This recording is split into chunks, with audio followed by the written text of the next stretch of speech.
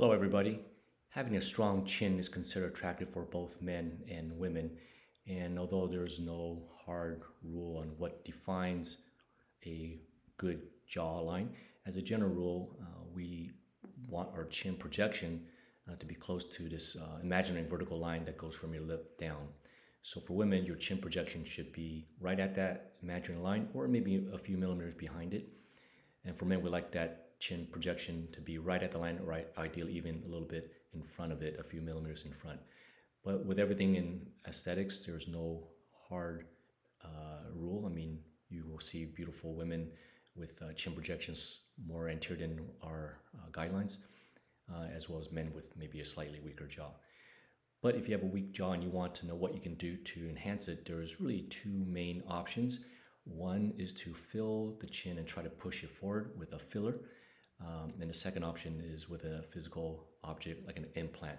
So the filler, the advantage of a filler is that it's a quick procedure, it's in office, there's no downtime other than the usual risks and complications from injecting fillers. And it can last a year, sometimes more, sometimes less. But another disadvantage is that filler is a gel, so there's probably only so much it can do to give you that projection that you may be searching for. But for someone with some mild chin weakness or who doesn't want surgery, I think filler is an excellent choice to do. Obviously, there are complications from fillers. It's not a benign, riskless procedure, but risk of vascular occlusion, infection exists, but they're pretty rare.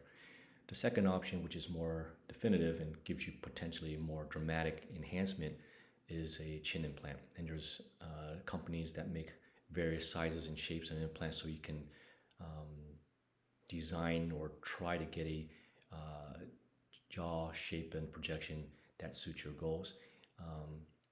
There are a few common models that most surgeons use, but in general, the bottom line is that you're making an incision underneath your chin for submental incision, or some surgeons will go intraorally and create a pocket in front of your mandible and then place the implant there to give you that projection you're looking for. The advantage of a chin implant is that it's definitive, it's permanent, and I think can give you more dramatic, potentially changes to your jaw shape. There is some limitations, obviously. If you have a severely weak chin, a very large implant can potentially have some issues, because if you don't have enough skin laxity closed, that can also introduce problems. But for as a general rule, chin implants will give you better, more noticeable projection, and the fact that it's permanent is an advantage many patients like.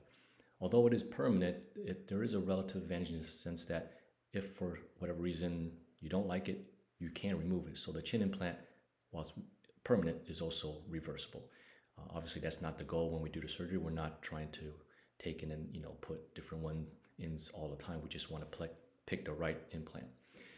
I want to mention a third option, which is similar to filling in with filler, but this is a surgical permanent procedure, and that's fat transfer. So don't forget that you can also take fat and inject it into your chin for projection.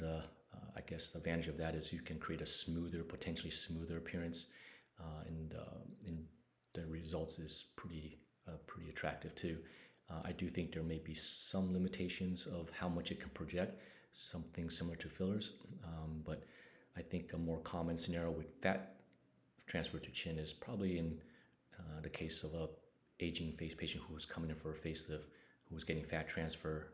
It's actually very nice to consider adding fat in your chin to enhance your results. I think for young patients who's looking just for chin projection, I would probably still lean toward maybe a chin implant, but that's something that you can discuss with your surgeon.